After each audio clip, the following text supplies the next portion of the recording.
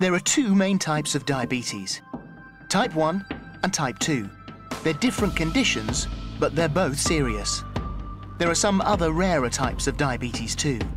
What all types of diabetes have in common is that they cause people to have too much glucose in their blood. But we all need some glucose. It's what gives us our energy.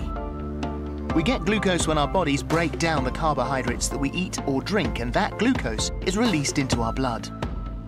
We also need a hormone called insulin.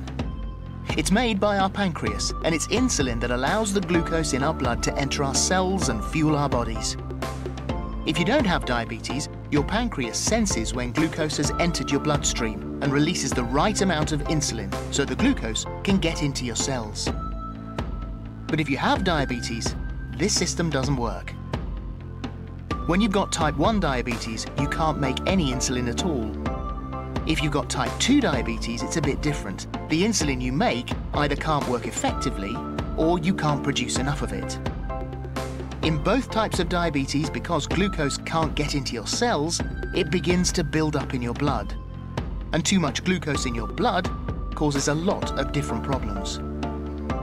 To begin with, it leads to diabetes symptoms like having to wee a lot, being incredibly thirsty and feeling very tired. You may also lose weight, get infections like thrush, or suffer from slow-healing wounds. Over a long period of time, high glucose levels in your blood can seriously damage your heart, your eyes, your feet, and your kidneys. These are known as the complications of diabetes. But with the right treatment and care, people can live a healthy life.